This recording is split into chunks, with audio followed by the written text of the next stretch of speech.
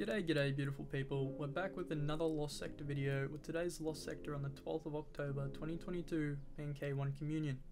If you enjoyed the video, make sure to drop a like, sub and comment below with your opinion on today's Lost Sector or any other content you'd like me to go over.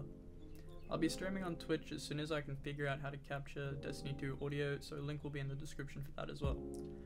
But today I'd like to go over how annoying this Lost Sector is. You can't skip leg day, and well, today's leg day. I can't get over the sheer amount of concussion grenades there is in this Lost Sector, the length of the Lost Sector, and as well as no arc burn.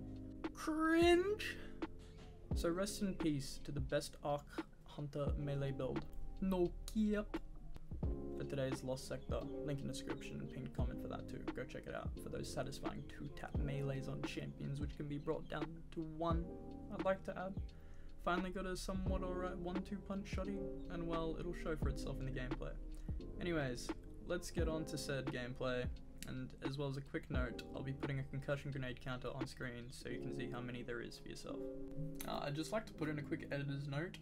The final gameplay that I ended up recording was the literal death of me, so I really hope you guys enjoy, and please like, comment and sub. Yeah, no, that was pain.